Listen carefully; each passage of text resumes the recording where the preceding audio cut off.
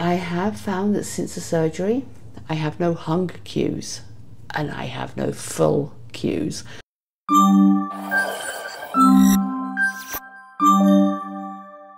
Hi everyone, it's me, I'm back. I am just over 3 weeks post-op. I haven't posted much recently. Life has just been busy and there's really not been much that I can report in. Been learning new foods to eat, new ways to eat. It's weigh day tomorrow. I've been trying to weigh myself once a month, but the numbers I can give you was my starting weight was 303 pounds. My surgery weight was 226, and the last weigh-in that I had to do with my dietitian, I had a Zoom call with a dietitian, and that latest weight was 212 pounds. So including the Ozempic time, my weight loss is down 84.6 pounds, and I expect the weight to come off slowly because I have been losing it consistently for a good few months with the Ozempic.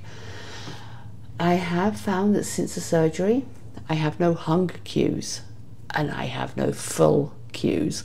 So a lot of the eating I'm doing is done by timing.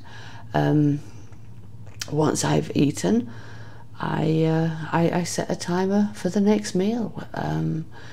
I'll try and snack in the middle of that, but there's no desire to eat. So while there's no stomach hunger, the head hunger's coming back. It's a challenge, but if I didn't have the timer, I could easily go all day without eating, and so that's not good. So I have to be very cognizant of when I eat. I also did go through 5 weeks of liquid only diet. So when I started eating again, it was slow to move.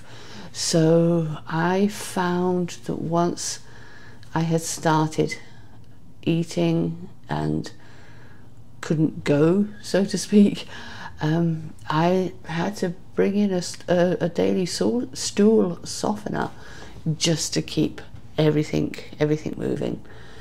I have been making some mistakes. There's a rule once you've had the gastric bypass or any gastric surgery, that don't drink half an hour before you eat and don't drink half an hour after you eat. Don't drink while you're eating.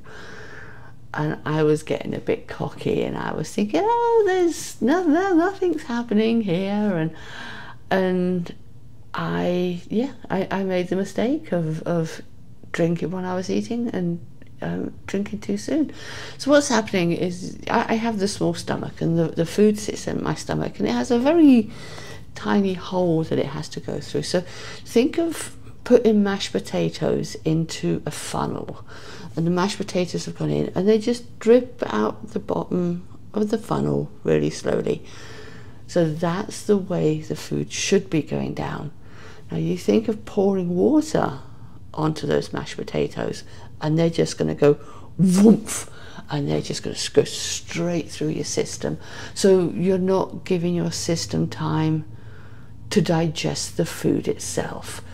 So I've had to keep reminding myself that I need to slow it down. I need to put that timer on and put that water away, because once I see the water, I want the water. And even with the solids now, I'm still struggling to get my protein in. So protein powder is going in a lot of stuff. I'm still drinking the Premier Protein. I'm putting protein powder in the Premier Protein. I'm putting protein powder in my oatmeal in the morning, just to get that protein in. But that also means I'm missing out on the fibre. Sometimes I just don't hit any of the goals: water goals, protein goals, fibre goals. I can struggle with all of them. But I have been able to get my walking up started again. I've done a 5 kilometre walk today. It was slow, but I am doing it. And I did notice my energy level during that was considerably different. Life plans. So big update on the life plans. You know that we were looking to move out of here, so we found another condo. Unfortunately, the condo that we found is more expensive. It's less expensive than this condo was going to go up to, but in the overall scheme of what I wanted to pay, it is more expensive, but it is going to be perfect for us. My son and daughter-in-law live with me for the next year. So this place is going to be smaller. It's further out of town. It's going to be so quiet. There's going to be no stampede noise. There's going to be no sirens. Hopefully there's going to be no crackheads. It's 2 bed, 2 baths, so we've got that separation there. Bigger kitchen, much more workable kitchen, lots more storage space. It's going to be good for us. And the thing that I'm excited about is it is step 1 of my 3-step life plan. So the first one was move from here. So stay in my fingernails. Oh my! The first one was move out of here into something that was more suitable for us. Next October is step 2, which is to downsize, stay there for 3 or 4 years, and then it will be the motorhome. So there's not much more I can report in on. As I say, no real changes. I have not once though regretted getting the surgery. Really happy I did it.